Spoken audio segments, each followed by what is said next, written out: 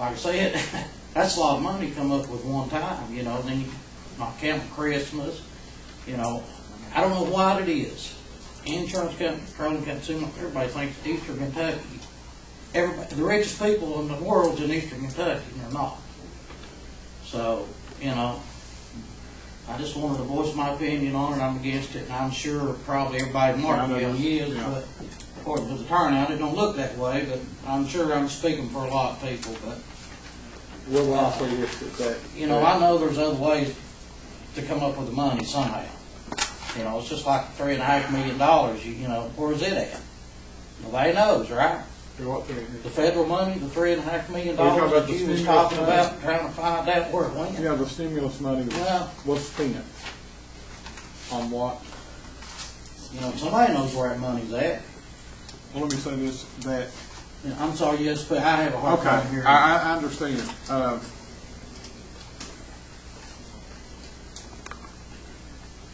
We had no way to pay our obligations to our teachers.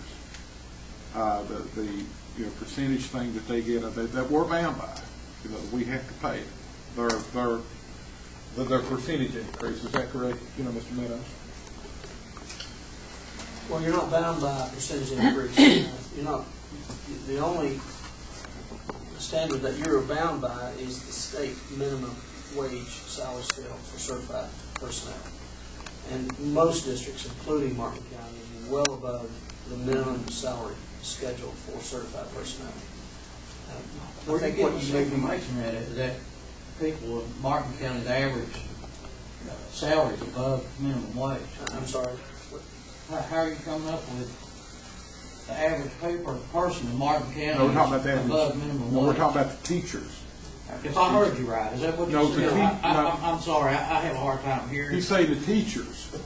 Yeah. Let me Hop up there closer. Yeah, that's all sorry, right. I'm hearing wrong. He said the teachers. Oh, okay. The teachers classified work. For certified personnel, the state has a minimum salary schedule that a district must pay their certified personnel. Okay. Most districts, if not all, I haven't looked at the data, but I do know most districts, and including Martin County, is well above the minimum. The minimum salary schedule for certified is quite low. So we're well above that. So there's no requirement to provide an increase to any employee. In fact, if the board wanted to come in and decrease, they could. Well, you know, like I'm not against anybody getting raised. Teachers, you know, janitors and stuff, they deserve it. They work hard, you know.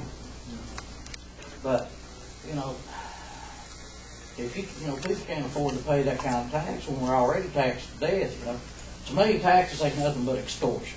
Legal extortion, that's all it is, you know. If you really think about it, you know. Well, the federal government has removed 5% of our funding, right, due to sequestration. They still want us to do the same thing that we're doing, but they're drawing back money. They're basically. You know, it's hard to draw blood out of turning. You know what I'm saying? I know. And I'm the one that made the original motion to, you know, we can go up to 4%, and I saw it as the only means to pay our teachers. The only means to do that. And okay, and let me say this. And I'll say it. What's our raise basically going to cost about, you know, from, okay, I heard, you know, $217,000. Is that, okay, what would it cost to give our teachers a raise? With fringes, $170. Huh? With fringes, around $170. Okay, $170. Okay, $170,000. That's how much more we need. The past 4 years, I'm going to say this, and I'm not going to get mad. Right, that's yeah, okay. Raises, right? But I'll pay it. I'll say it. One person in the school district, salary was increased for a 4-year period that would more than double. Oh, I guarantee it was administrative too. You know, no, it wasn't an administrative position.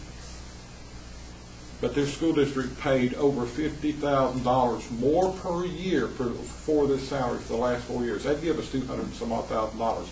that would pay the teachers' raise, and we wouldn't, if we had this meeting, we wouldn't have to raise your taxes. Right. And my taxes, I mean, I understand you gotta pay your taxes too, but, you know, on the other hand, you know, because of what the last administration or whatever done, you know, that's not my fault. I know. You know, and it's not I my, shouldn't have to suffer because of what they done, you know what I mean?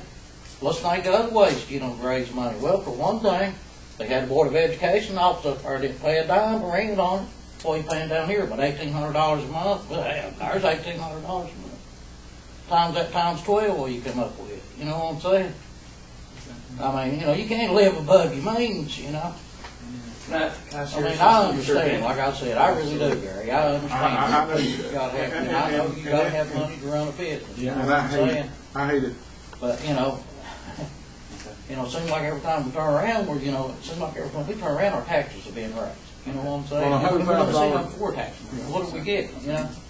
On a $100,000 assessment, I think I talked to Tammy, you know, $100,000 assessment, it's going to increase your tax about $48 a year. A lot, about $48 a year on $100,000, yeah. 4% of $100,000 is $48. No, That's what you're saying? no, your tax bill is going to raise $48 over what it was last year. Okay, we got someone else. Okay. I respect opinions. I mean, I'm not against people's opinions. First of all, I want to recognize the school board for all the work that you've done. Our administration, I'm a father of 2 elementary students and a middle school student. And I really appreciate the work that has happened over these last few months. I know it's been very, very difficult, but I've been able to see the difference in the school as a parent under previous administration to what we have today. I'm very grateful for the administration that we have, and so I want to thank you for that. But I want to speak in favor of the tax because if we are going to invest in our kids, we need to invest in our kids. And I pay taxes like anyone else does. And I'm strongly for that. And with 3 kids, we give a lot to the school as far as the supplies that they need. More and more supplies every year come in on a list. But I want to speak in favor of that because I think our kids deserve that. And our teachers do. And I appreciate the work that they do. And so I just want to recognize that today. Well, I mean, that's, You know, I'd like to see I don't it. have children in this school system, so, but I still have to pay the tax, you know. And you guys are doing a good job, and I mean, I'm glad, you know what I'm saying? I don't know you know, yet, but it's gonna take me about 2 years to figure you out, you know what I'm saying, but. I hated it.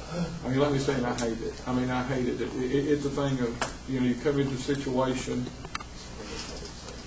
and I can't change what happened in the past.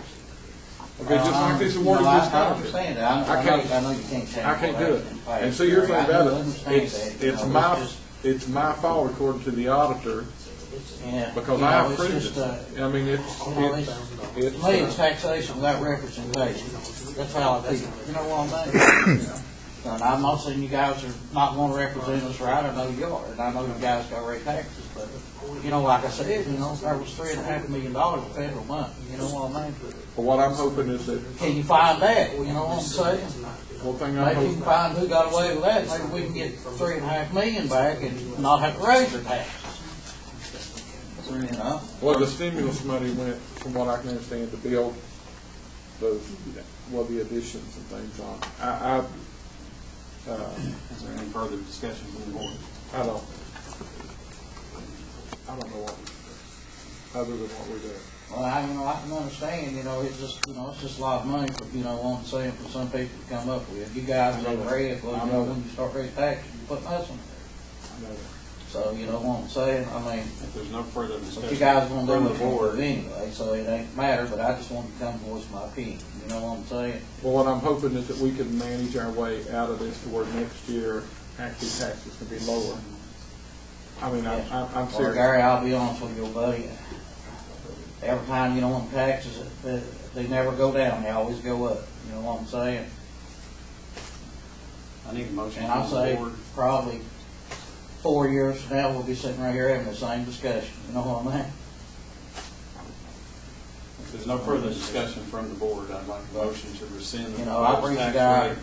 letting me spout off a little bit. You know what I'm saying? It's just, Yeah, we do. like I said, to me, you know, it's just, And I It's and I just don't ridiculous, you know? and I don't blame you. I mean, I don't blame you. Times are No. tough for everybody. Well, thank you guys for your time. Thank you.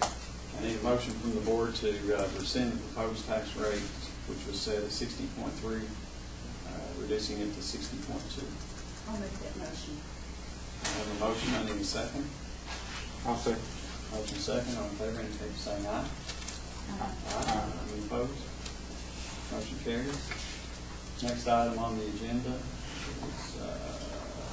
is discussion and possible approval on facilities construction. Thank you, Mr. Chairman. My advice recommendation to the board is to contact architect, Mr. Mike Sparkman. I'll work with him. I believe that for him to investigate the possibility of the demolition of the academic portion of the old Sheldon Clark School and keeping the existing gymnasium, if feasible, and determine the cost that would incur on board to renovate the existing facility. And further, I'm going to bring a picture into more clarity here. I believe that the district should pursue that option of either demolishing the entire facility at the old Sheldon Clark complex, building a new gymnasium, using the bonding potential that we have, which would not exhaust everything, or demolishing the academic wing, if possible, to renovate the existing gymnasium, to bring it up to code, and to ensure its safety for occupancy. I believe the vision or the positioning our schools for the future of Martin County with what we have available today is 3 to 5 years for a new facility, turnkey facility that would include a new gymnasium. So I would recommend to the board that I would be able to contact the architect, get a feasibility study on the existing structure at Old Sheldon Park High School. The cost, as I shared, is going to be around $6,600. Do we have a number with what it's going to take to renovate the high school where it is now?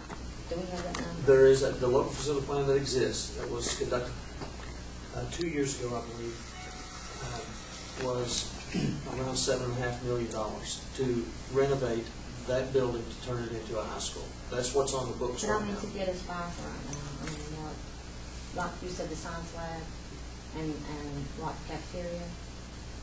Yes, it's about $1 million. To do what I think we it was need about a to month do ago. within the next. The bonding potential, that's when Mr. came, there was a couple board meetings ago.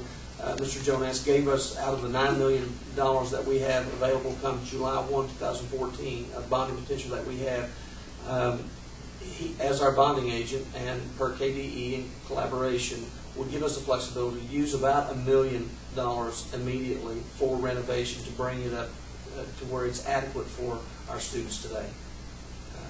Okay, that included, Yes. well, some work in the cafeteria. That's correct. Now, these things can go at the same time, Okay. board, meaning once we get a feasibility plan for an existing structure for a gymnasium, which is our most, it is an immediate need concerning bonding potential. I believe we can address our needs content-wise in the science with what we have. I believe that. I think we can. If we're going to bond also for that new facility, we need to consider the bonding at the same time for, we have 2 existing facilities that need roofs. And the buildings have to have roofs. If we don't stop the leaks, then we're going to be incurring a significant amount of expense in repairing the infrastructure of our buildings. So when we start talking about bonding, again, I want to impress upon the board, I'm very conservative in the bonding potential because I believe that the new high school facility is a 3 to 5 year strategy or plan for our district. We have a need for a gymnasium.